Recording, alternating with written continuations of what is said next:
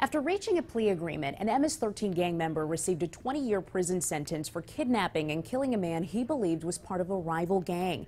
Jose Israel Melendez Rivera and Neris Moreno Martinez worked together, creating a fake social media account and tricking the victim to meet them, driving him to a wooded area, drowning him, and stabbing his body using machetes.